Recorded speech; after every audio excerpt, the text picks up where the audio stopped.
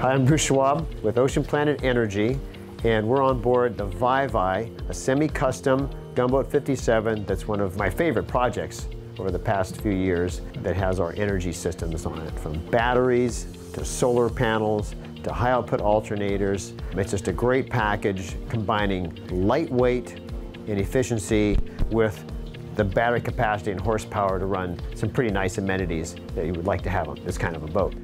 The monitoring on this boat is C-zone. This boat has a pretty considerable solar array on it. The port solar panels are monitored independently from the starboard solar panels, so these will vary a lot depending on shade as the sun moves and shade moves, but we're getting 20 amps, 20.7 amps at almost 26 volts on the port side, in addition to 13 amps at almost 28 volts on the starboard side here. You are probably used to thinking of 12 volt current. So if you double this amperage, then you're looking at what you'll be getting in 12 volts. So this is like 42 amps equivalent in a 12 volt system. There's a lot of power. So this boat can run a lot of stuff just off the solar without even having to start the engines. Up here on this boat, each solar panel has an individual Jenison GVB boost controller. And the advantage of having individual controllers is that in any kind of partial shading, if you shade some panels, it doesn't affect the other ones. They're all independent. So you have the least loss in partial shading, which on a sailboat is a constant problem. You have the boom, you got shade, you got all kinds of things that could shade it. But when you have individual controller for each panel, then it won't affect the other ones. And so you wind up with much more net output in partial shading conditions with this setup. Now, it's a 24 volt boat, which usually the controller wouldn't work because it's higher voltage than the solar panel might be. But that's the special feature of these Jenison GVB controllers, is that they raise the voltage of the panel up to the battery voltage. So you can use a 9 volt panel and charge a 24 volt battery. So these are all GVBs that are charging the 24 volt lithium battery system. They're specially programmed for the lithium batteries in this boat. BMS power buttons. BMS stands for Battery Management System, and those turn each of the 3 battery banks on.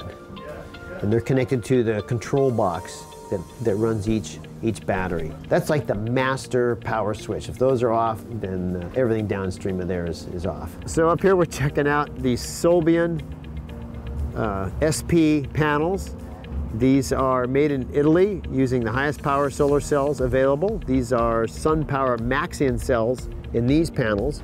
And these for years have been the highest power solar cells you could get, and the highest power custom panels you could get. We now have some new panels made by Merlin in California that are as powerful as these, but these are fantastic solar panels. And there are 6 per side on this boat, each with an individual solar controller, which is what we were looking at earlier in the cabin overhead. Each one has its own controller. So if any of them are shaded, for instance, obviously the boom is up here a lot, and over there we have the boom shading several panels, but one of the panels over there is just outside the shade, and that one will keep producing because they're all individually controlled.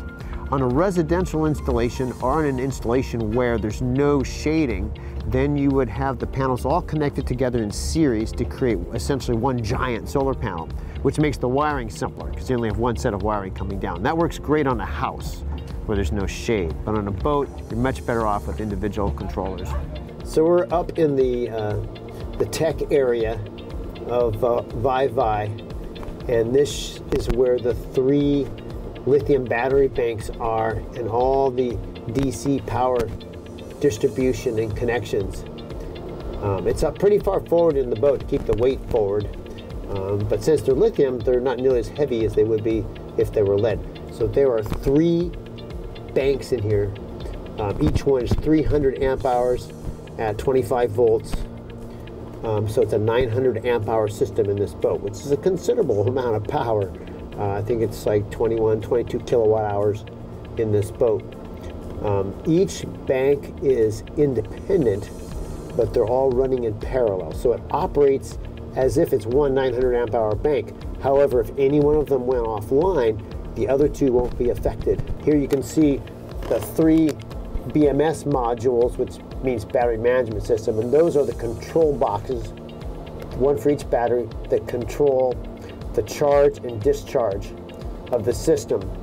All the contactors that can cut off the battery and protect it are inside these boxes. And as complicated as this stuff may look, this is much less complicated than earlier lithium systems where you had to install all the contactors manually. Here they're all inside the box. It bolts up much simpler and much faster to install than the old way of doing it. Even with all that though, as you can see in the overhead there, all these systems in a boat like this requires a lot of cabling and requires a lot of preliminary work, electrical diagrams and study to make sure you have a safe system that can deliver the kind of energy needs that a boat like this has. AC power is a critical part of all these boats because many of the high loads run on AC. So whether it's a Mastervolt, this is a Mastervolt combi inverter charger, or whether it's a Victron inverter charger, they convert the DC power to the AC loads to run air conditioning, microwaves, water heaters. You can run all that stuff off the batteries through these inverters. You just have to make sure you have enough inverter power to handle your peak loads and enough battery capacity to run them for as long as you want to before it's time to recharge. Yeah, so we're still up front in the tech compartment. This is the starboard side where I'm in, where one of the 3 batteries resides, and also more of the power conversion devices. As on the port side, you can see there's plenty of DC distribution, which means cables running out to support all the devices and all the loads and all the charging sources. This is the load bus, so this all heads off to run whatever's running on the boat. Charge bus over here, so alternators and solar panels, they find their way to this. So this, by bus we mean this kind of where a collection of cables connect up. Our BMS systems with the Lithionics batteries that are in this boat uses what we call a dual channel system, where the load and the charge sides are separate from each other. The charge side will have the alternator, solar panels all coming in, and the load will have all the loads coming out. And the reason for that is the BMS systems can individually control those. Let's say you have a low voltage situation where you've run the inverter or something down to a low state of charge. The BMS can cut off that load side but leave the charge side connected. So the solar panels are still connected to the boat. Let's say you're not on the boat and it's an unattended situation, but when the sun comes up, the solar panels will start charging through the still live connection on the charge side, charge bus, and then when the voltage starts coming up, the system will automatically turn the load side back on.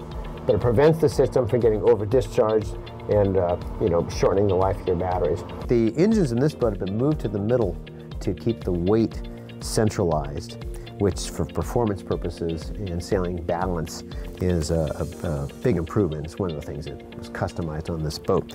So these engines are up here with centralized weight, and they have special high output alternators. You can't see it, but down there on the other side of the engine, you can see the pulley. These are custom pulleys.